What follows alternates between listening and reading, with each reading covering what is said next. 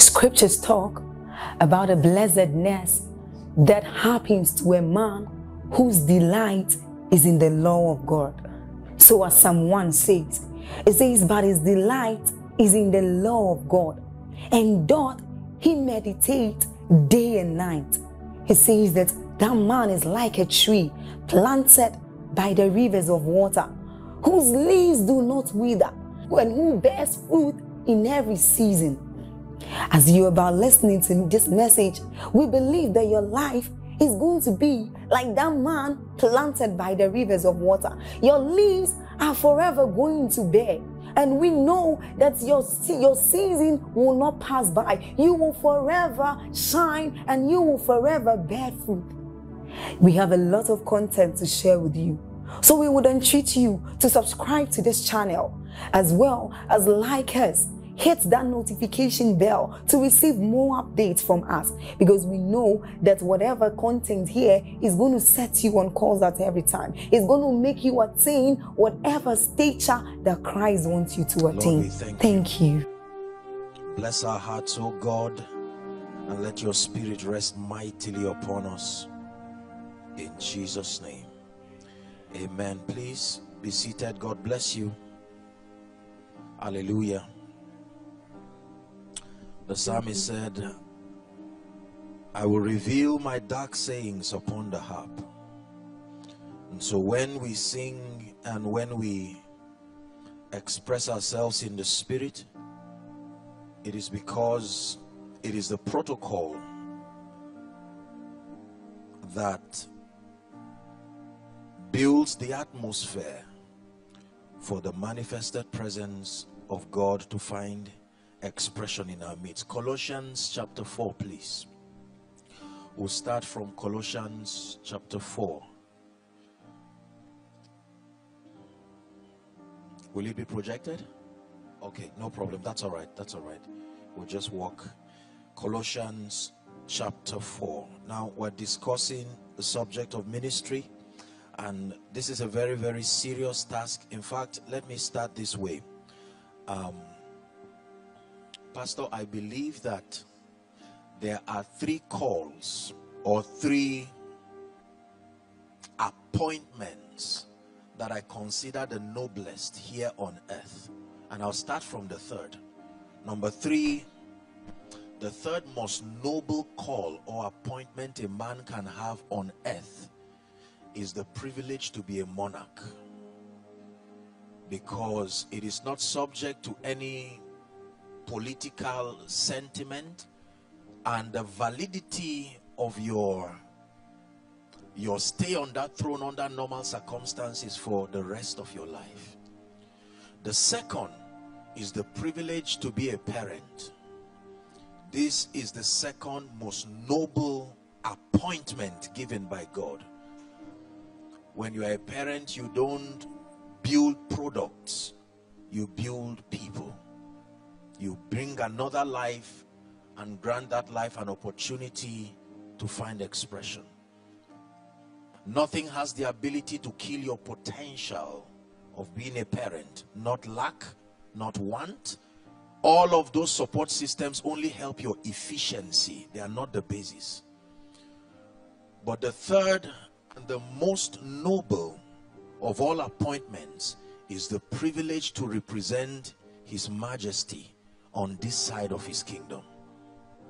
Greater than being a monarch, greater than the privilege of parenting, is the honor to be the bearer of the counsel, the name of the Lord. And this is something that most people, and sincerely preachers, may trivialize. Oh, I'm a man of God. And I know that that term has been abused so much that it doesn't even make sense again. But it is an honor beyond imagination to be the representative of the parliament of heaven. Hallelujah. Colossians chapter 4. I hope I'm clear. The volume, is that fine? Okay. Colossians chapter 4, please, and we'll read verse 17. This is Apostle Paul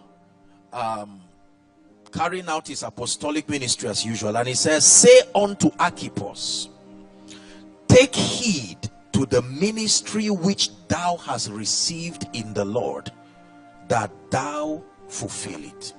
He's talking to Archippus. Oh, bless the Lord. If I can have, okay, beautiful. If this is King James, that will be fine. He said, say unto Archippus, take heed. Take heed means pay attention.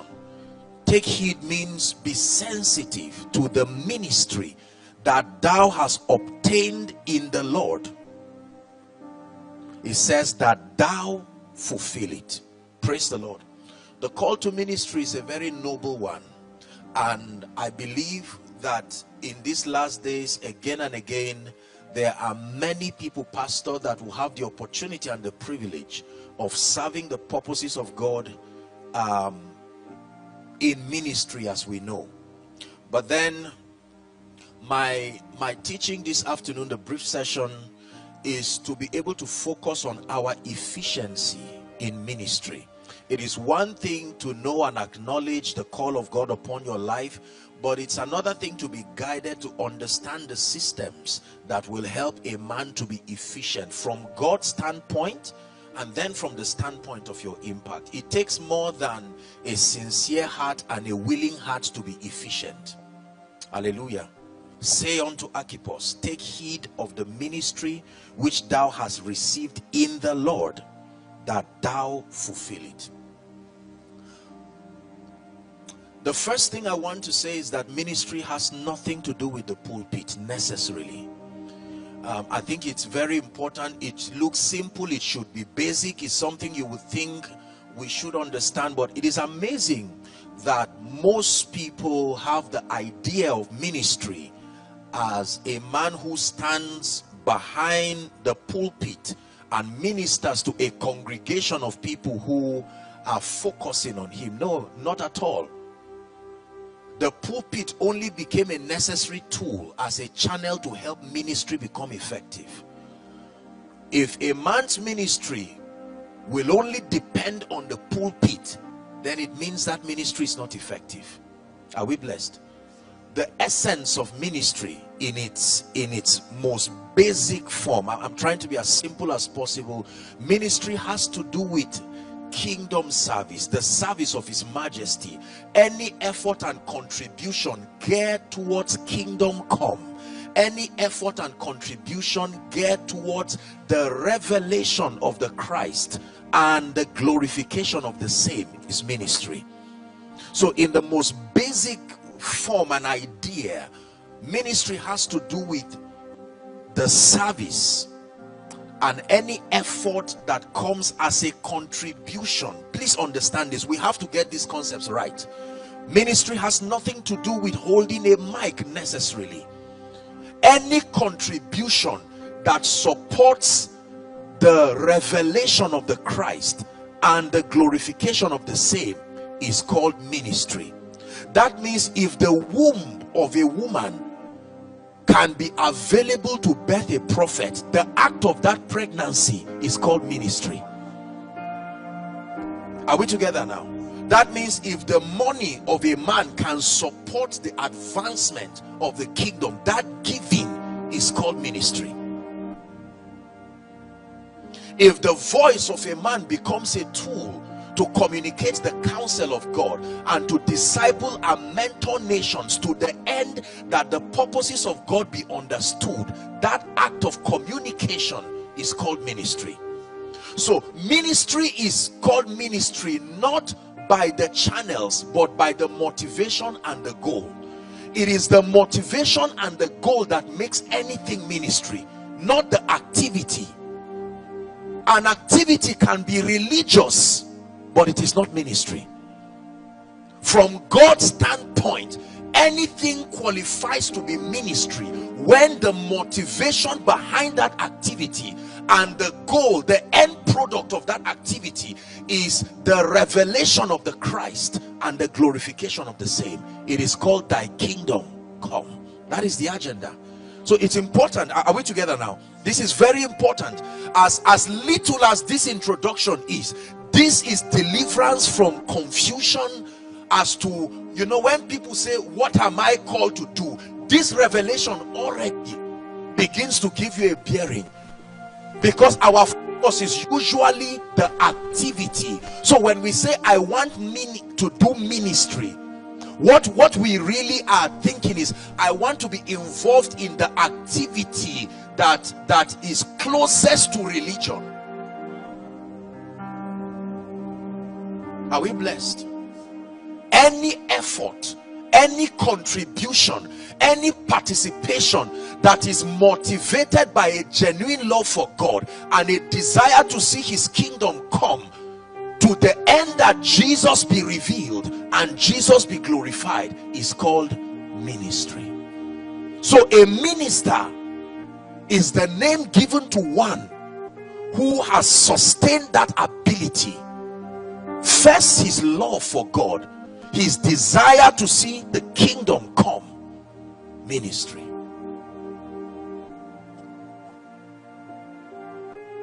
That means that the activity is not really where the credence comes from. It is the motivation and the end of it. This is very powerful, because we live in a context today that has defined certain activities to represent ministry, and once you are not involved in those activities, it becomes very difficult for you to believe that you are ministering. This is the reason why there are many people who have forced themselves into, we're going to deal with that shortly, into activities that they were not graced for. And the reason is because there has been an age-long communication that for you to do ministry, you must find a way of searching for a pulpit that is available and is in front of you, and you must find a way of gathering a crowd that pledge their loyalty to you and agree that you'll be head over them. If you go through that laborious process, they clap for you and say you are in ministry.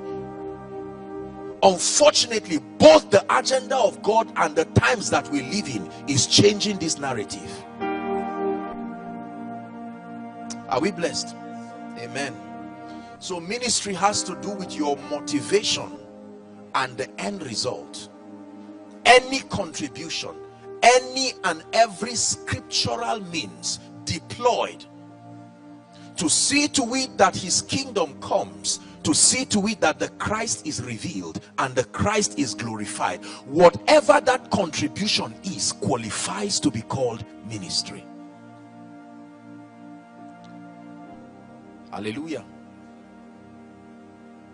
So it is possible that a woman's whole ministry and assignment will be to get pregnant and give birth to 3 children, because those 3 children can be the prophets for the next, for the generation concerned.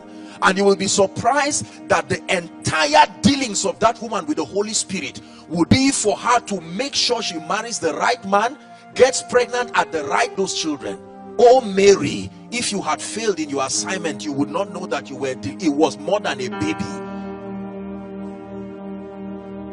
Oh Joseph of Arimathea, to know that God prospered you only because a time would come that your influence and your wealth will bring down the body of the Christ from the cross.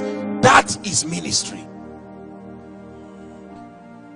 Oh Simon Irene, to know that the energy that was given to you and the health was so that you will help to carry the cross of he that now becomes sin on his way to Golgotha. Ministry. Hallelujah. It is important because, you know, pastor, many people continue to feel guilty and sincerely, even sometimes of the authentic revelation of ministry into the convention, especially when the title of a pastor, apostle, prophet, or anyone is behind your name. That title creates a pressure. Hallelujah. So ministry has nothing necessarily to do with a church setting, a pastor standing in front of people, a congregation listening.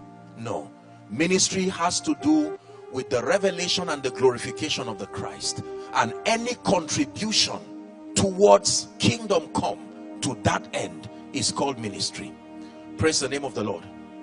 And it is It is in the culture of God as revealed from scripture that whatever task or assignment he mandates man to carry out, he takes responsibility for the preparation of that. Never send.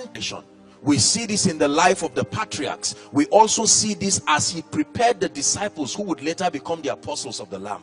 He took responsibility for the mentorship and the preparation, to the point that even when he did not finish the training curriculum, sir, when he resurrected, you thought he would have the time to celebrate. He came back and said, guys, gather, we still have there's 50 more days before the Holy Ghost comes, and there are some things you need to know before his arrival. And the Bible says he camped with them for a period of 40 days, teaching them on the matters of the kingdom. There were certain things they couldn't have understood, but now the resurrected and the glorified Christ had to come and tidy up that part of the lecture. And now he left them and they were ready to receive the Holy Spirit. Hallelujah. So preparation for ministry is very important. It's very important to be prepared for ministry. And there are certain things for this session. Very quickly, there are so many things. To be honest with you, when you are dealing with the subject of ministry, is something that should take weeks. Any point at all, including this definition, can take us weeks to explore. So I want you to please make do, and I apologize for the summary, and you know, the way sometimes it's difficult to compress these things in a way that because they need to be elaborate for people to really understand, but God will grant us grace in Jesus' name.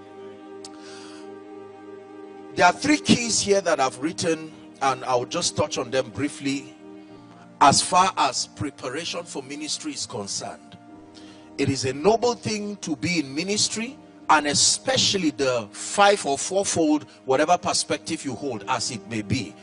In as much as we have said that ministry has to do with any effort to kingdom service, I permit my bias in this dealing. I would want to focus on the ministry gifts, Ephesians chapter 4, the ministry gifts, so that I think that that's where the emphasis will come. The lesson would be relevant to every other dimension, but let's focus a bit on the 5 or 4-fold. You know, the body of Christ has so many divides on many thoughts, and it's not my intention to create a law court here this afternoon, so we'll try to work with the narrative that fits all.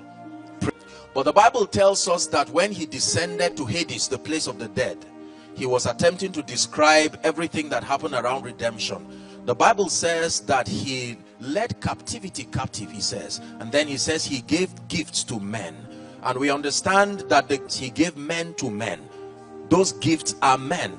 Then the Bible says he gave unto some apostles, some prophets, some evangelists, and then some pastors and teachers. And that's where we get the idea, you know, of 4-fold or 5-fold. But then it says that the purpose of these people is to equip or perfect or mature the saints.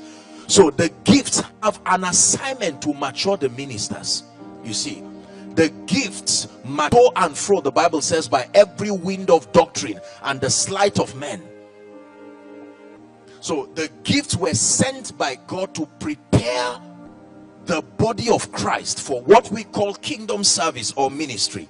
And for that to happen, there are certain things that must be known. And I'm grateful for, you know, programs like this, because it helps to remind us. Sometimes we can be very negligent in these things, and the methods may look very old school and we may not subscribe to them, but these are very ancient patterns, and they are patterns that are guarded by the very jealousy of God. And there are landmarks you do not interrupt. You leave them the way they have been pegged, because it is a formula. Hallelujah. Number 1, the first key when you want to prepare for ministry is to forget about ministry and focus on your life and your relationship with God. Let me repeat, the first key that makes you effective in ministry is to temporarily take your mind off ministry, as we know mainstream ministry, preaching, teaching, conferences, healings, deliverances, anointing, impartation, trips, protocol, worship leaders, All of these things are wonderful, but they only find value when our relationship with God is in place. So the first key to ministry is to focus on your life and your relationship with God.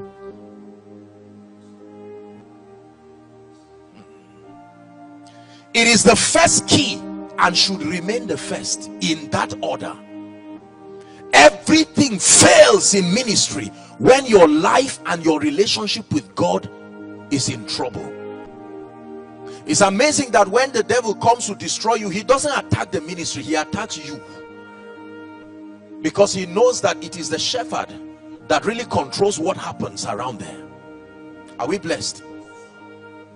Your life and your relationship with God. We need encounters. Listen, the truth is that there are dimensions of ministry that are challenging. It will require an encounter to sustain your stamina. The Bible says if you turn aside in the day of battle, the diagnosis is that your strength is small. And encounters are the spiritual system that create convictions in believers. So we have several people who fall by the wayside. The reason is because they did the staying brings conviction was not. Exodus chapter 3, Moses to be sent to be a deliverer and to bring the nation of Israel out of Egypt. And please give it to us, Exodus chapter 3 verse 1. Let's just rush. The Bible gives us a little story on how God began to deal with the flock to the backside of the mountain and came to the mount of God, even to Horeb. Go ahead. The Bible says Moses, watch this, Moses has the destiny of a deliverer. He's about to confront his half-brother Ramesses to advocate the exodus of the nation of Israel from Egypt. But for that to happen, was taught the Egyptian astrology and all these kinds of the activities of witchcraft. And now God was about to prepare this man, and the first thing God did was to create a scene that would distract him away from every other activity. A bush that was burning but was not consumed, and he continued to flash it. And Moses said, I will turn aside and see this great sight. And then the Bible says when God saw that he turned aside to see, he said, Moses, take off your shoes. Your shoes is a representation of your ideology and your experience, your walk so far. Do not add me to the many gods in Egypt and think I am number 1001. Take off your shoes, take off that experience. I'm about to introduce something new. You are about to introduce Yahweh, the God of heaven. Unless you confuse me with Ra and the gods of fertility, the gods of agriculture, I am not one of them. Take off your shoes. When God meets you, he does not continue from where you took yourself. You must go back and start afresh with him. Even if you have been in ministry for 30 years, when you encounter God, he will act like you never started ministry. You have to go back and follow his patterns afresh. Sometimes you can be a celebrity, or you can be a successful person in the secular sector, and when you come into ministry, chances are that you will borrow your achievements from the secular and hope that God will just move you with it. Unfortunately, in the dealings of God, before he begins to do business with you, you must take off your shoes. The fortitude to come back to become like a child and begin your training with his majesty. So this is what happened to Moses. And then listen, he now told him about his assignment. He said, I'm sending you, let's go to verse 7. You know, paraphrasing now, I'm trying to hurry up. I'm sending you to Egypt and all of that. I've seen the affliction of my people. I've heard their cry from their taskmasters, for I know their sorrows. Verse 8. And I am come down to deliver them out of the hand of the Egyptians, and so on and so forth. Verse 9. Now therefore, it says, I have seen the oppression of the Egyptians. Verse 10. That's what I'm looking for. It says, I will send you to Pharaoh. Now hold on. Notice two things that God tells any man he uses. The first thing is come, then the second is go. Just because God said come does not mean ministry has started. Come is the name given to the process that initiates your training, your dealing, your building. then when you are made, come follow me, he said. When I make you, then I send you. You can hear the voice of God, I agree, but what did he say? He said, Moses, come now, therefore, and then I will send you. You will think he just meant, come, let me talk to you and send you. Come now can be 10 years. Come now can be 2 years. Come now can be a journey in the cave of Adullam that prunes you and brings you to a point of stature and power in the spirit. Come now, and I will send you to Pharaoh. And when I prepare you, I will equip you in a way and a manner that you will bring forth my people out of Israel, out of Egypt. Verse 11. Now Moses said unto God, who am I that I should go to Pharaoh and that I should bring forth the children of Israel out of Egypt? 12. He said, certainly I will be with you, and so on and so forth. This shall be the token unto you. Now when you read on, notice something that he said. Moses asked 2 questions. Number 1, who am I? You need to tell me something about myself that gives me the audacity to stand before Pharaoh. Question 2, who are you? So tell me who I am, but who will I tell Pharaoh had sent me? Pharaoh is a stubborn man. Pharaoh is a wizard. Pharaoh is a system of rebellion. Who will I tell Pharaoh had sent me? And God said, you are asking a beautiful question. Now you are calling for a revelation of me. The part of God you meet is the part of God that you will deliver to the people. It says you are crying for the dimension of me that will strengthen you to stand before Pharaoh.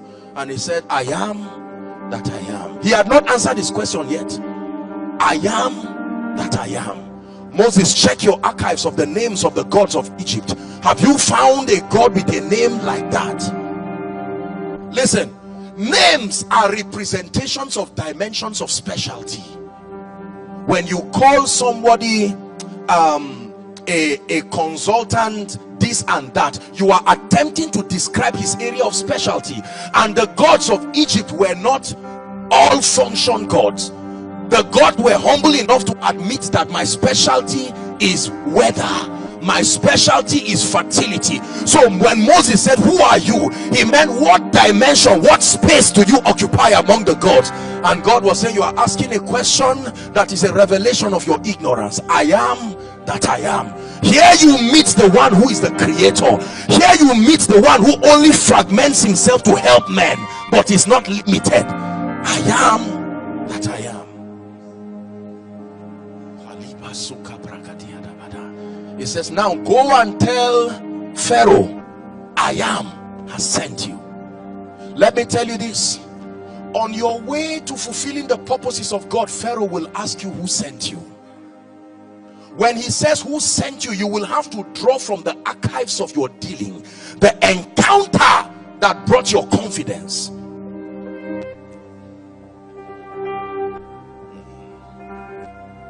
Our generation, respectfully speaking, is not a generation of convictions. No. Our level of conviction and our depth of persuasion is very small. At every challenge, at every disappointment, at everything, we chicken away and we now begin to communicate epistles and speakings that reveal our weaknesses. So forget about the conferences. Forget about the imagery of yourself traveling on suit to minister in a stadium. I congratulate you, it will come. But you better know you are being sent first to Pharaoh before the people. The man resisting the people is called Pharaoh. Your relationship with God. Genesis chapter 28. Let's rush. The first requirement for ministry is your own life, your relationship with God. Jacob. Until Jacob had his encounter with God, we never knew that God could be called the God of Jacob. The God of Jacob was an award that Jacob earned for himself by reason of his insistence to know God. Notice that certain people encountered God to the point that God named himself as after them in honor for their depth of pursuit. Even Moses, God is never called the God of Moses. It's called the God of Abraham, the God of Isaac. Now Isaac did his own, Abraham did his own. The God of Abraham does not behave like the God of Isaac. His operation is different. He is still the God of heaven. Now Jacob is about to create a testimony for generations to come, and let's watch his drama in chapter 28. I'll just rush and then we'll go to 32. The Bible says how that he came to a place called Luz, and then he found out that there was a stone there. Is that true? Then the Bible says that he dropped that stone and lay to sleep, and then he saw a portal that connected the heavens and the earth, and he saw angels ascending and descending, and at the top of it was God himself, and he began to speak to him. And Jacob got up from that experience and he said, surely the Lord was in this place and I did not know. He said, this must be the gate of God. I mean the gate of heaven. Are we together now? And then Jacob did not appreciate that encounter. He was not transformed by it. The next thing that will happen from chapter 28 to 32 was the experience in Laban's house. There are times that God may not cause certain things, but you may be too innocent to see the necessity for an encounter. So God will allow you to go through certain things that will create a need for his presence, a need for his power. It was the experience and the frustration that came from Laban's house that made him appreciate the second encounter in chapter 32. Please give it to us. 32, Genesis. I trust that God is blessing us. For time's sake, let's start from verse 22. Genesis 32 and verse 22.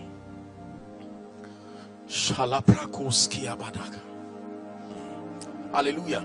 The Bible says he rose up that night. Watch this. He took his 2 wives, drove them away. He took his women servants, drove them away. His 11 sons, he drove them away, and he passed over to Fort Jabbok.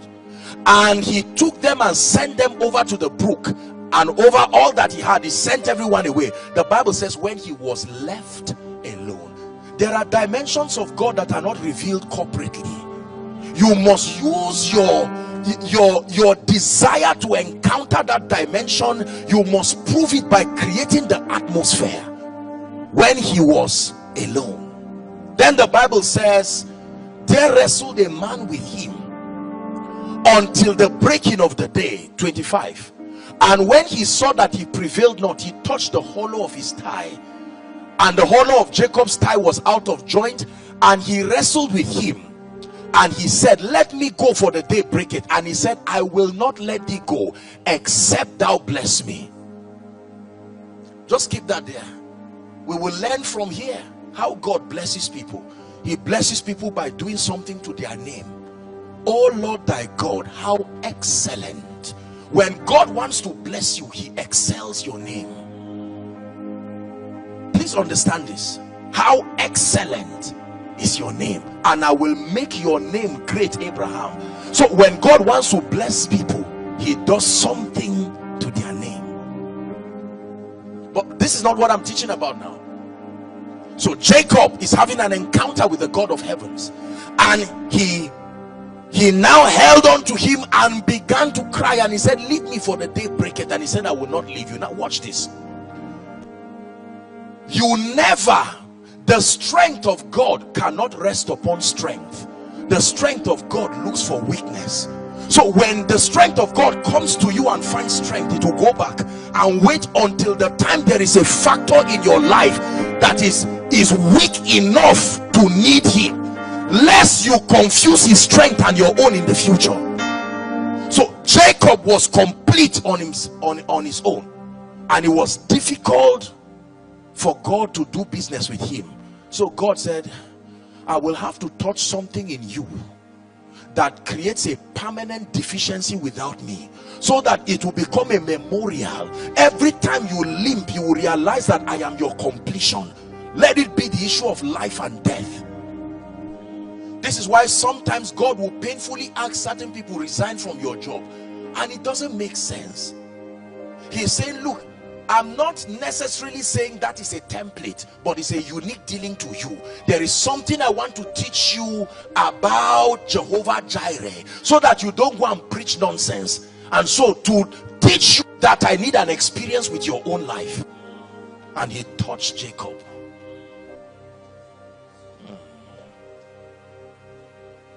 And Jacob was now limping. God, you have destabilized my structure for life. I will never be normal again.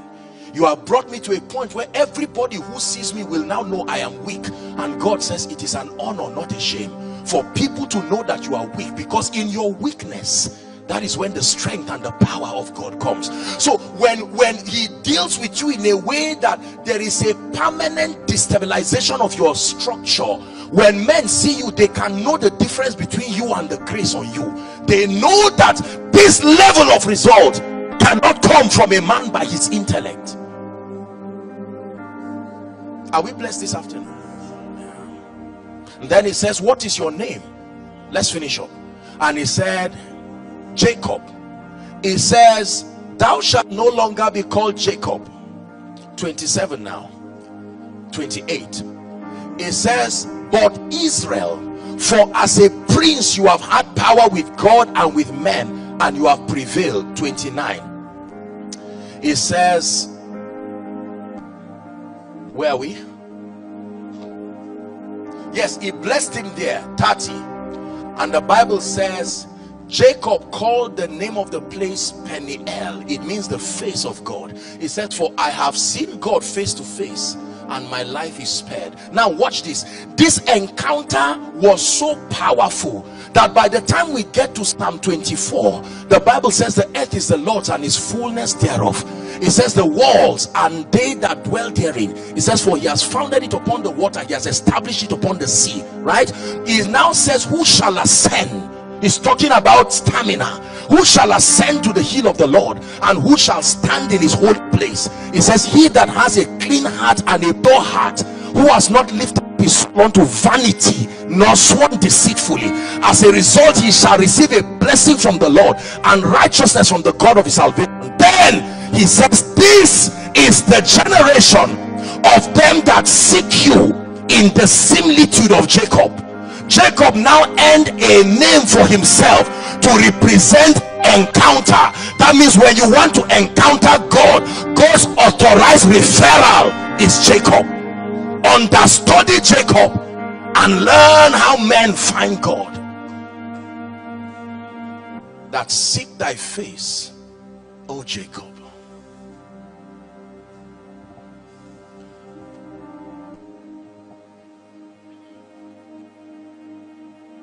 It is important that our relationship with God be built on truth, be built on conviction.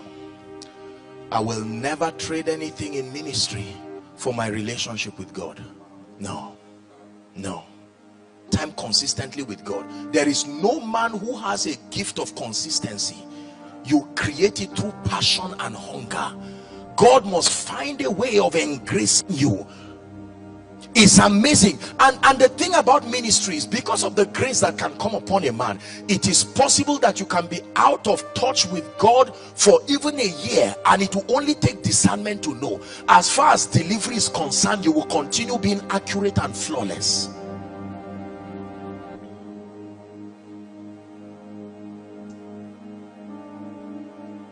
Lord, bring us to the place where we hunger for you more than pulpits. We hunger for you more than stage lights. We hunger for you more than Rema, Greek and Hebrew. Bring us to the place, oh God, where our hunger, our depth of passion. This has been my drive to this generation. More than preaching, you will never exhaust the dimensions of revelations that you will find in the body of Christ now. You will, if it is miracles, the prophetic, the revelatory grace, let me tell you, there is it in abundance. You will continue to find an unfolding of it. But God is crying for men who desire his face more than the mic, men who desire his face more than a chance to speak. Oh, I love him sincerely, and I love him more than ministry, more than titles. Hallelujah. if I stop here, it is a good message that the secret to ministry is not really the obsession just about administration and organization. It is powerful, there is a place for that, but they only find their credence when your relationship with God is in place. Jesus, I know. Paul, I know. Who are you? The Bible says in that day some will say we healed in your name. Some will say we casted out devils in your name. He never said you are liars. He said, depart from me, ye workers of iniquity. Iniquity is not sin. Iniquity is a perpetual, continual state of rebellion against the ways and the counsel of God. Please, this is a call that the body of Christ returns to the place of passion and genuine intimacy. Genuine intimacy. Turn everywhere in your house into an altar of worship, an altar of encounter. Whether it is your bathroom, whether it is your bedroom. I always tell people, you have a garage for your car, you have a place for jewelries, but you must find a place for him.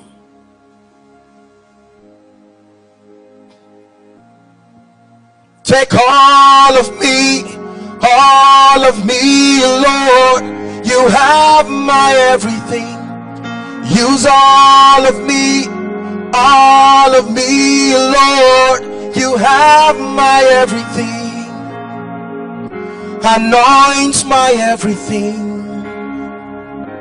Use my everything. I release my everything. Take my everything. Take all of me, Lord. You have my everything. Take all of me, Lord. You have my everything. Prune my everything. Break my everything. Rebuild my everything. Lift my everything. Take all of me, Lord. You have my everything. Take all of me, you have my everything. You have my everything. Let it be a song of worship. You have my everything. You have my everything. Take my everything. Take all of me, Lord. You have my everything. It's all of me,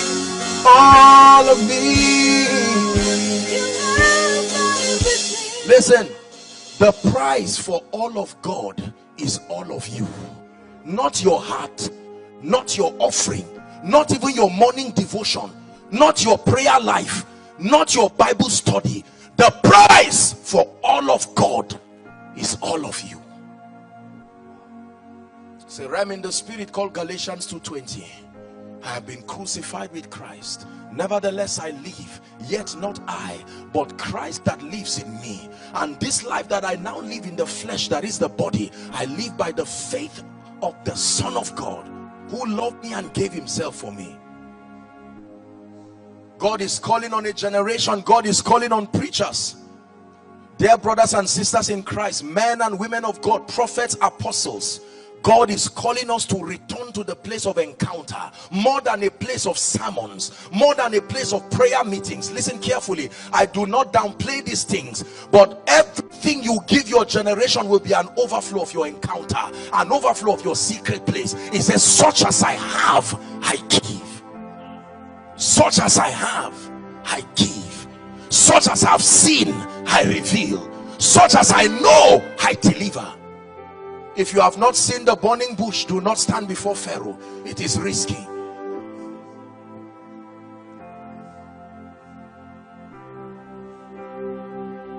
Your relationship with God. Please sit down. Let me just touch on the next very quickly. We can spend all night just digging this, Because this, in my opinion, and as simple as this message is really the key. Lose everything in your life, pastor, when you have your relationship with God intact. The life-giving factor in your life is still in place. Job lost everything. Lost his influence, lost his children, lost his estates and his possession, lost his health. But Job said, though he slay me, yet will I trust him.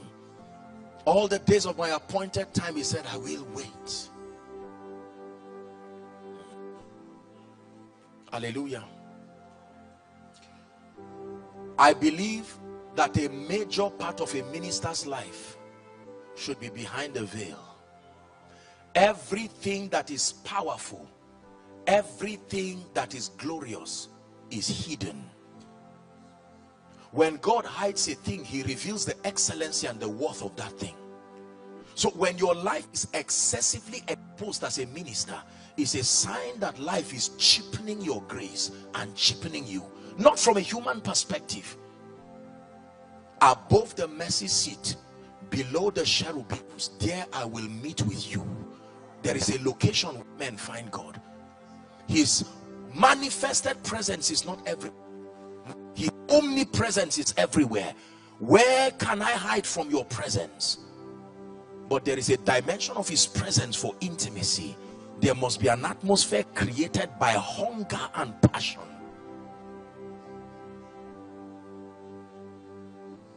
Hallelujah.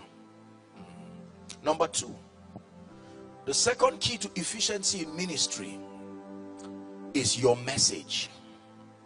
Your message. When you are preparing for ministry, it is important that you understand not just the message, your message. To understand your message, you have to understand the message. I wish I had time, I would have shown you a very interesting story in 2 Samuel chapter 18. You may just write it and go and read it. 2 Samuel chapter 18. The Bible talks about, this was the death of Absalom.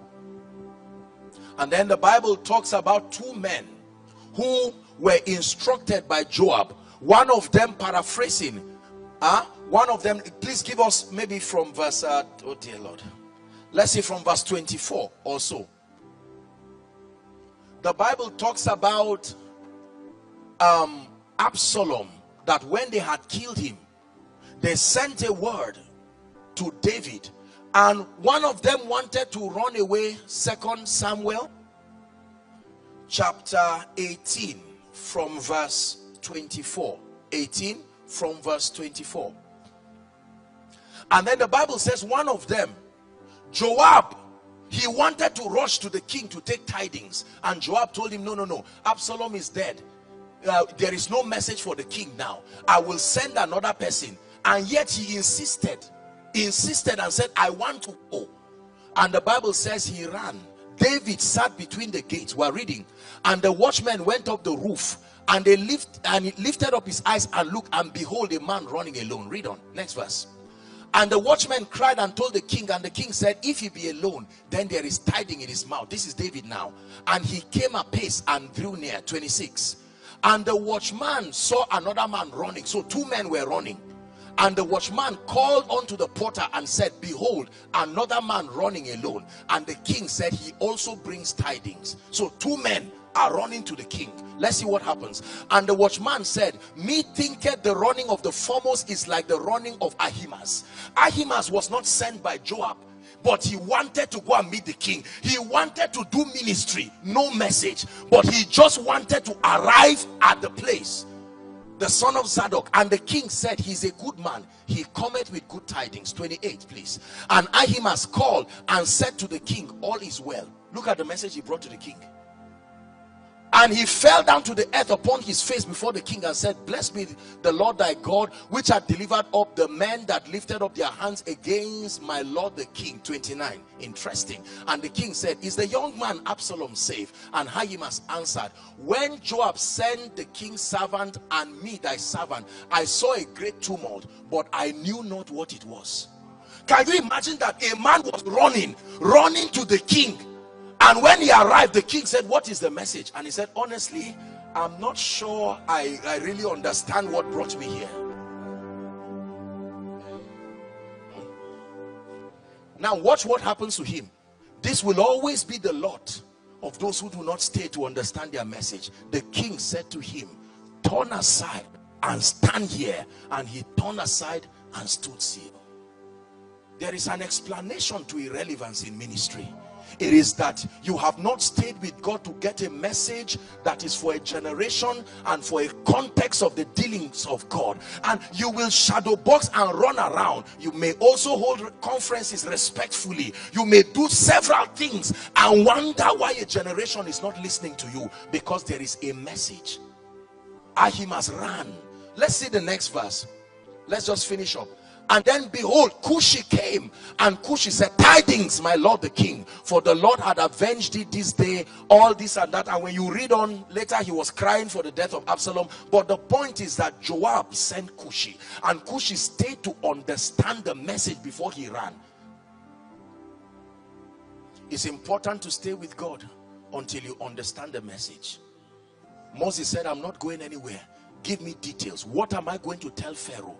And he said, when you get to Pharaoh, tell Pharaoh, thus saith the Lord God of the Hebrews, let my people go.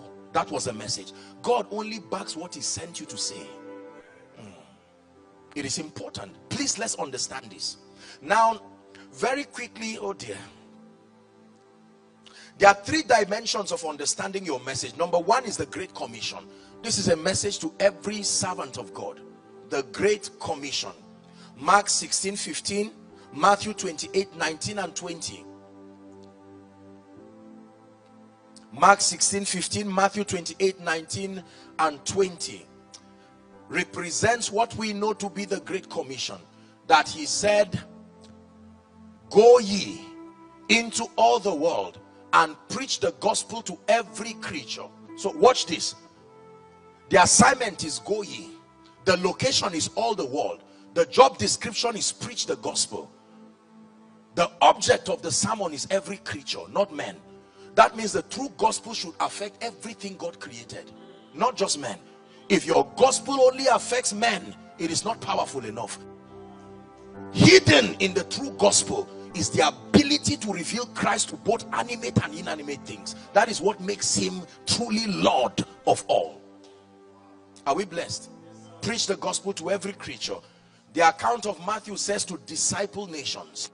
Disciple nations. That means mentor people, create spiritual patterns, mentor, disciple nation. Hallelujah. So the Great Commission represents the general call for everyone who bears the name of the Lord. But your message will also come, number two, from your dealings with God.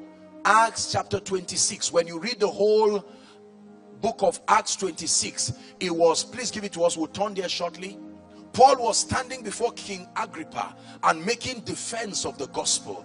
And Paul began to preach and talk about how that he persecuted the church as a Pharisee. He obtained letter, and it was out of that experience that he had an encounter.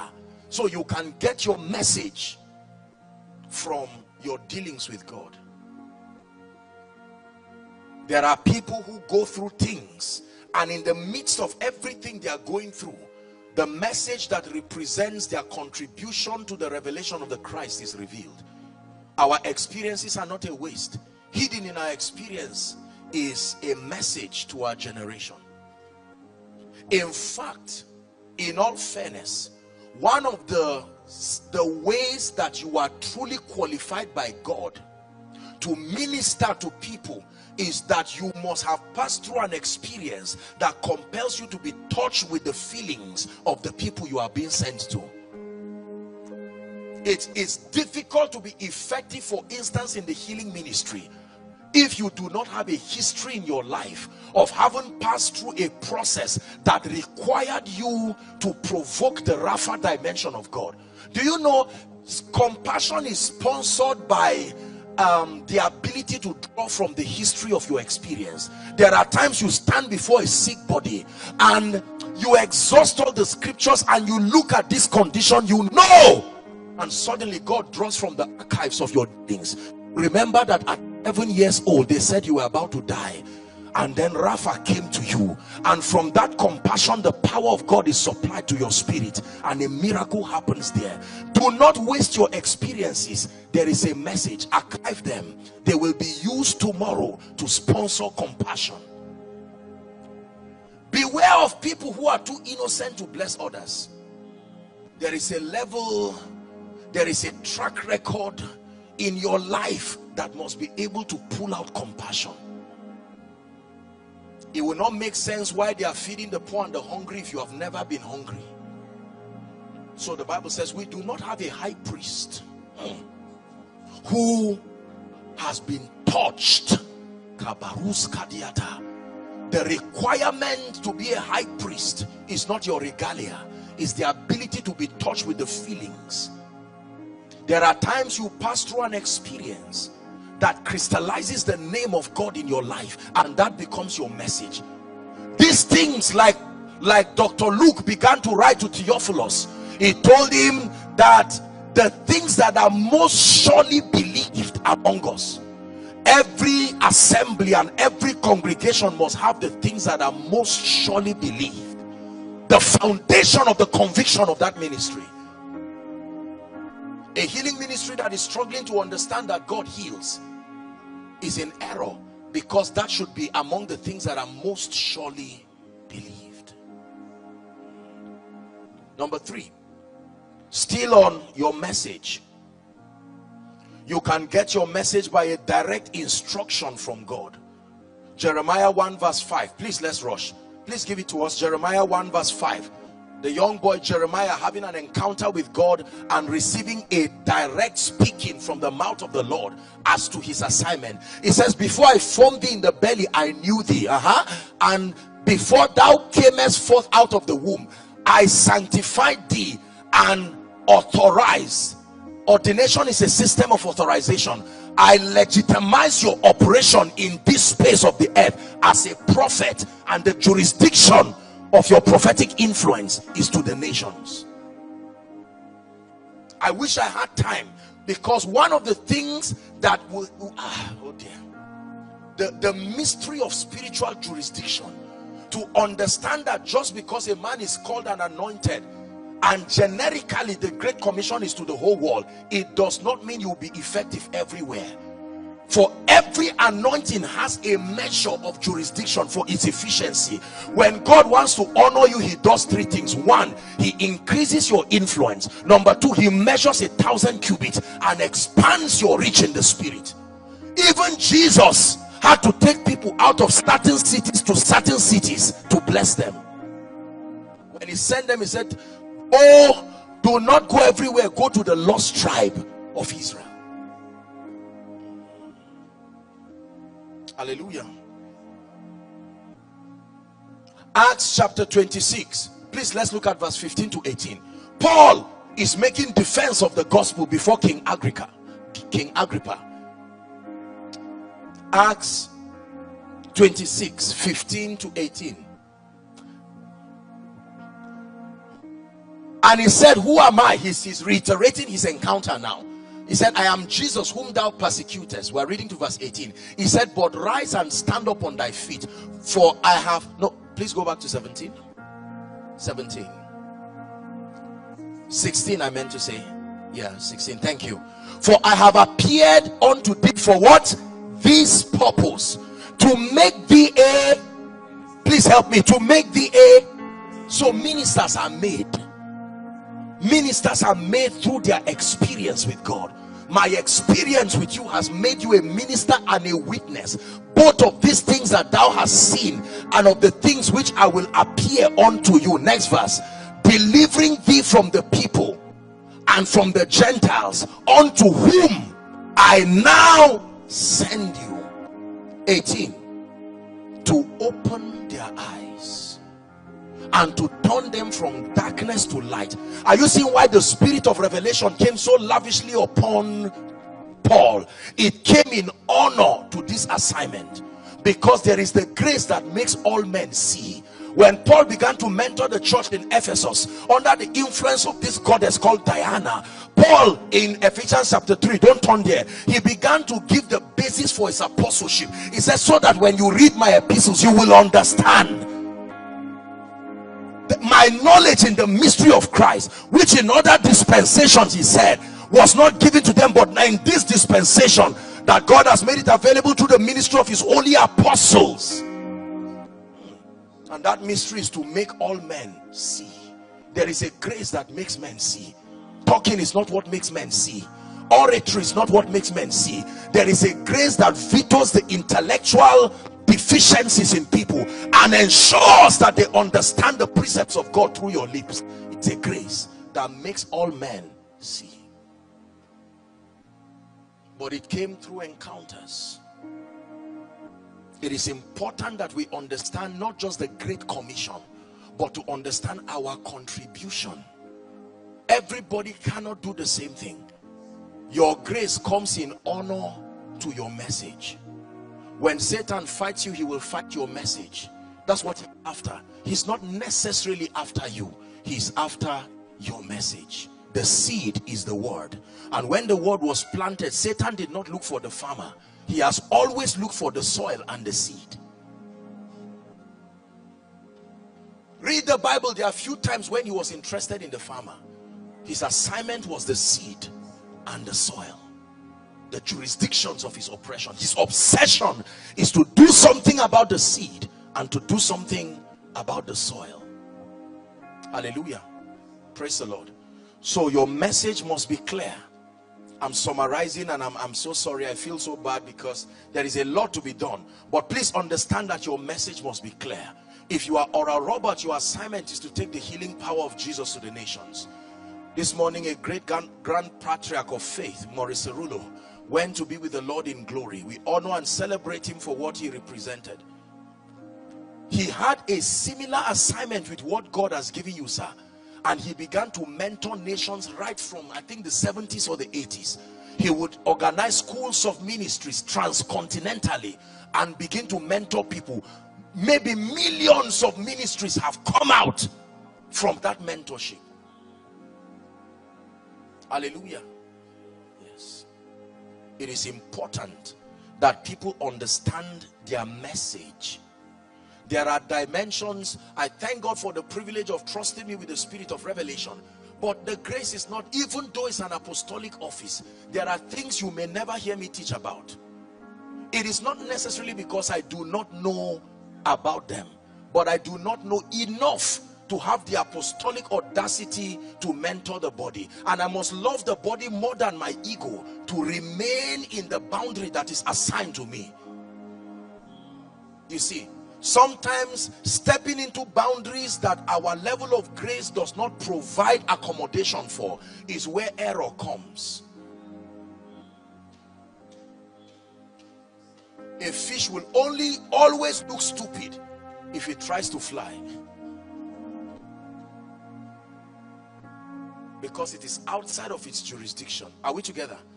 I think this is an instructive warning, especially for my generation of ministers. It's important. The pressure to want to say everything and teach everything. No. Believers should mature from the synergy of all the whole counsel of God, but it does not have to come through you.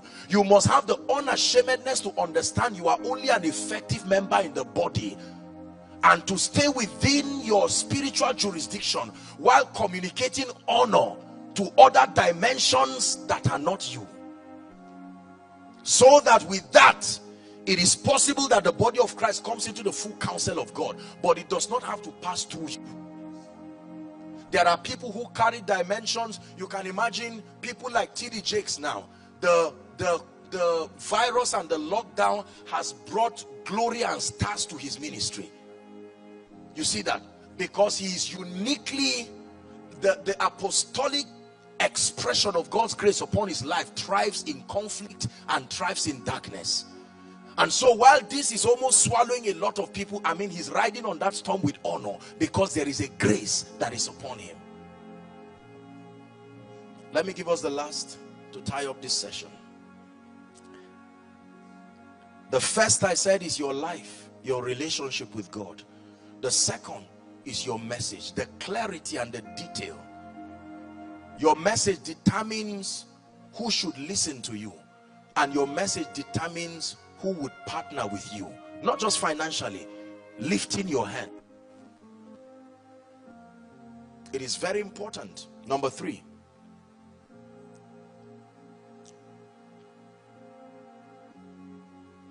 the third key when you're preparing for an effective ministry is understand your pattern. Understand your pattern. Patterns are divine strategies for effective execution. Exodus 25 and verse 40, please. God is a God of patterns. You must understand the pattern given to you. Patterns are very, very important. Even when your message may be the same, your patterns are very different, and you must understand your divine strategy for effective execution of your assignment. Exodus 25 and verse 40, he told Moses, building the tabernacle, he says, and look that thou make them after their pattern which was shown thee on the mount. I can tell you many people sincerely have missed it because they have gotten their passion right with God. They have gotten the message, but they may not have stayed enough to understand the patterns. There is a dimension of the dealing of God called personalized dealing. There is a dimension of God called doctrinal dealing. God deals with men according to the precepts of doctrine. It is applicable to everybody. But there are personalized dealings, the unique dealing of God that is custom built for where he's sending you. It is dangerous to turn that unique dealing into a doctrine.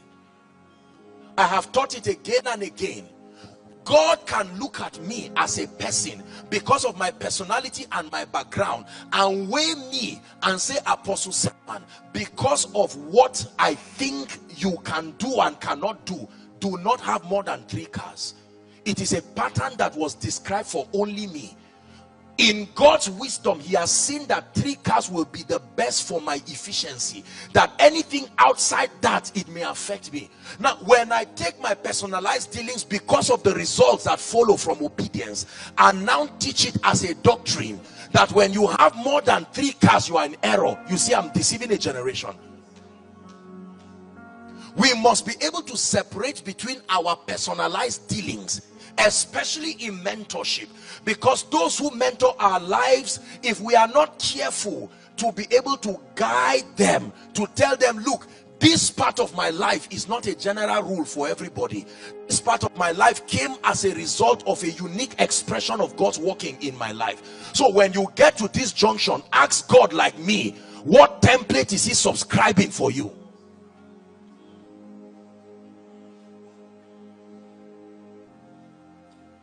If God has called me into the prophetic ministry, it is a joke if you pray only 1 hour. No.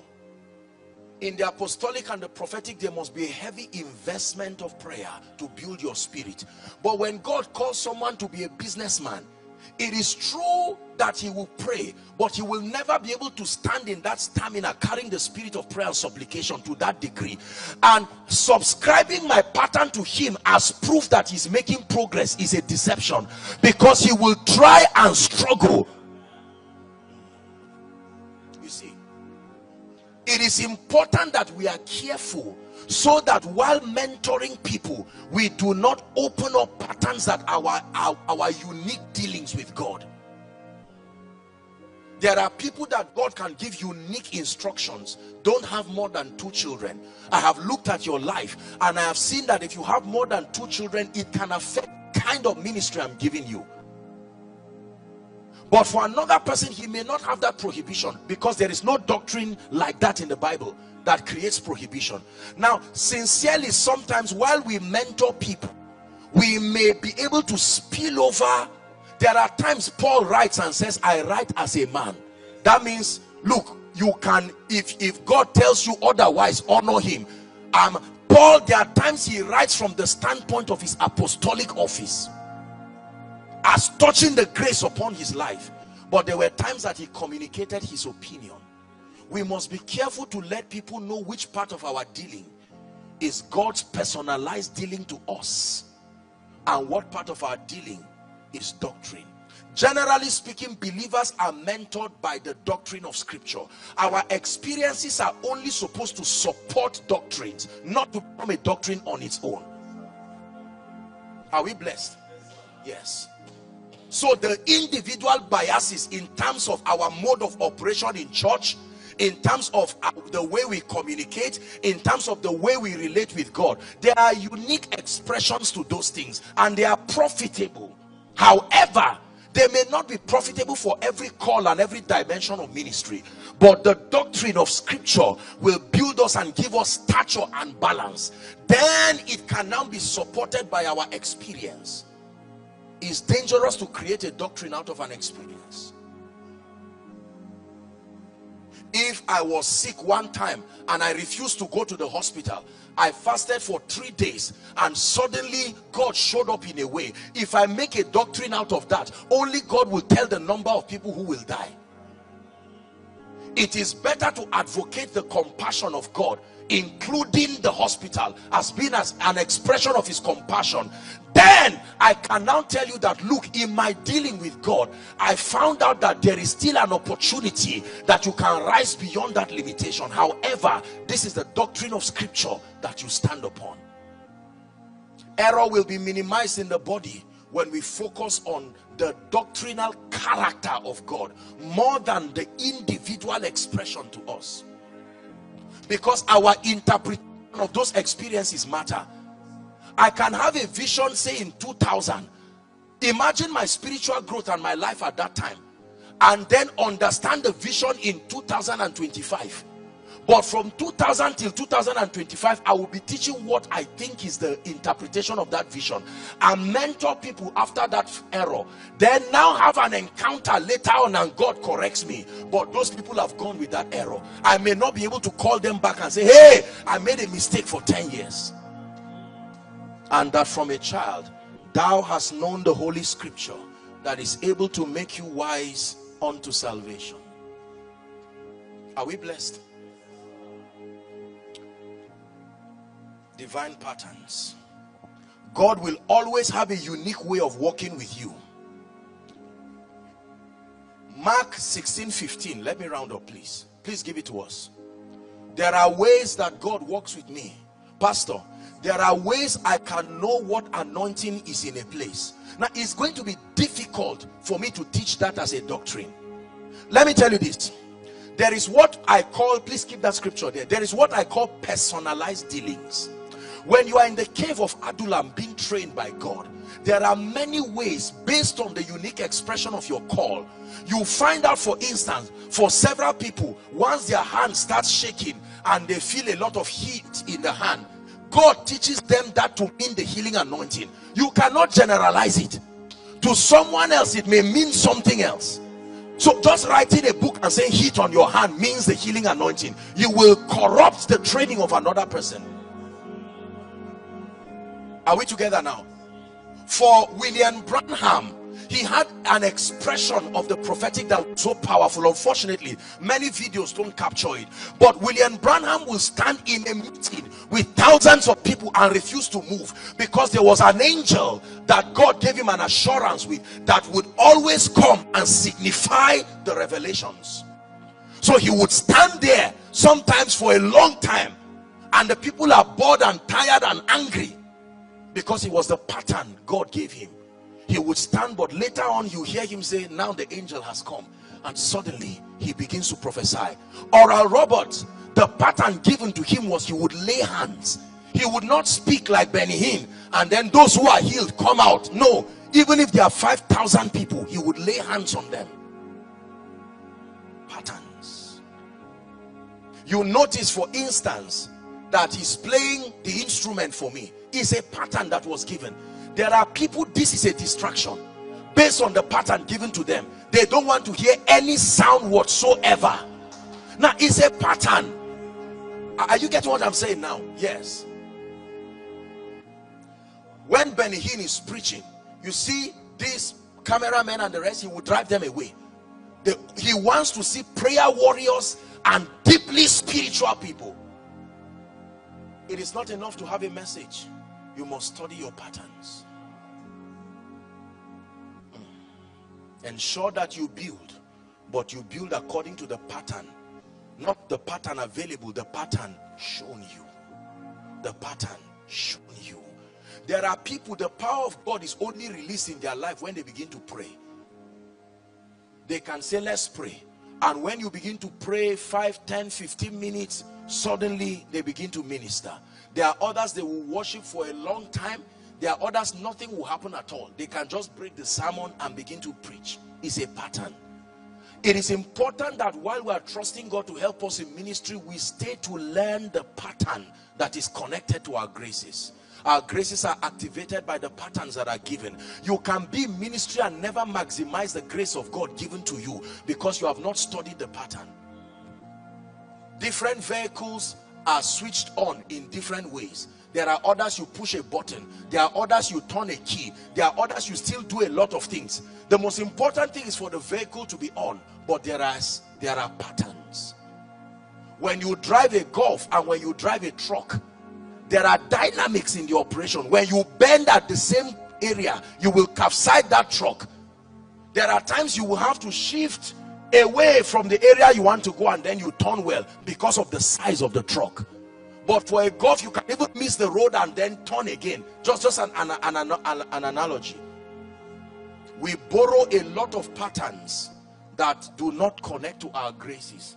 And we find out that our lives and our results continue to make people question whether we are called or not. Hallelujah. So while we receive mentorship from people, and while we provide mentorship to many people, we must be able to stay with the Holy Spirit to separate between doctrines and patterns. These and many more are some of the pathways that prepare us for effective ministry. Let us pray.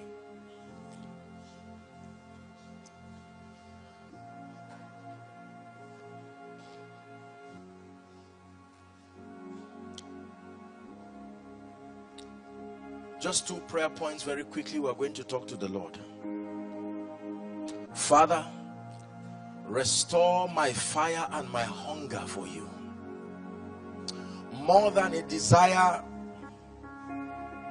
to advance the local assembly committed to me, more than a desire to do ministry as we know. Please, I'd like us to pray. Just 2-3 minutes and we're done. Here I am in your presence. Do to me what you want. I'm open before you, Lord. Do to me what you want.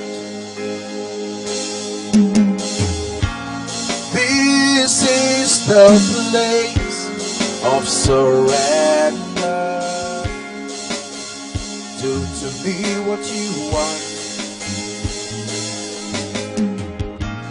This is the place of encounter.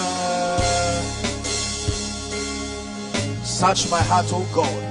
I desire a genuine relationship with you that is greater than prophesying, that is greater than signs and wonders, greater than administration and growth and excellence and all of these things. I desire a genuine hunger.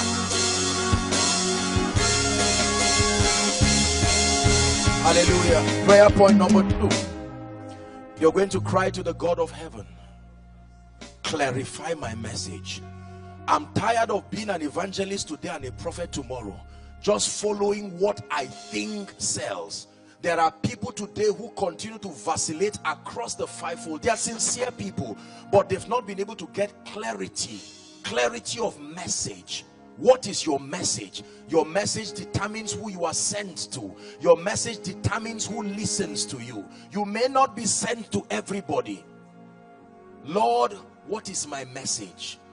a representation of my years of dealings with you, a representation of the prophecy that is upon my life. It says, this charge I give unto you, Timothy, that you war a good warfare with the prophecy that has been spoken upon you. Please lift your voice and pray. Lord, clarity, clarity, strengthen my message. Let it be loud, let it be clear, let it be unmistakable. Take me away from vacillations. Grant me the grace to stay, to abide in my area of call, teaching the truths that have been communicated to me. My contribution to kingdom come. Last prayer point. You're going to cry, Lord, realign me back to the pattern that activates your grace and your workings in my life. Listen, this is where many people miss it.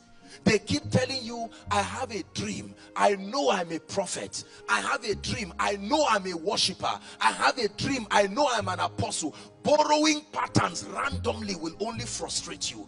Your grace only glows when the patterns connected to your grace. See, every time the glory of God comes, validates that his patterns have been honored.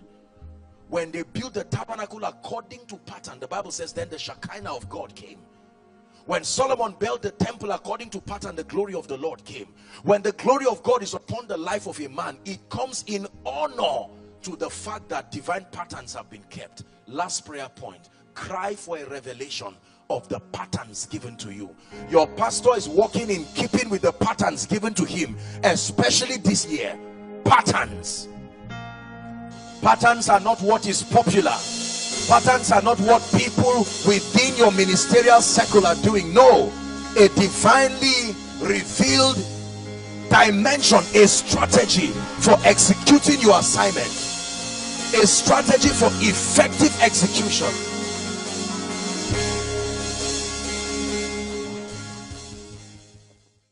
Hello. Scriptures exhort us from the book of Proverbs. It says, my son, attend to my sayings, incline thy ears to my words, let them not depart from thy eyes, and keep them in the midst of thee. As you have listened to this message, we believe that you are going to reap the blessings thereof if you attend to these words as well. That you will keep these words in the midst of your heart. That no matter the circumstance, your eyes are going to be fixed on these words. And as you have been blessed, we will tell you to share this message. Be an evangelist by sharing to others to be blessed. And then subscribe to this channel for us, because we have loads of videos, we have loads of content that is going to make you blessed, that is going to set you on course, that is going to set you ablaze. And don't forget to like for us. Thank you.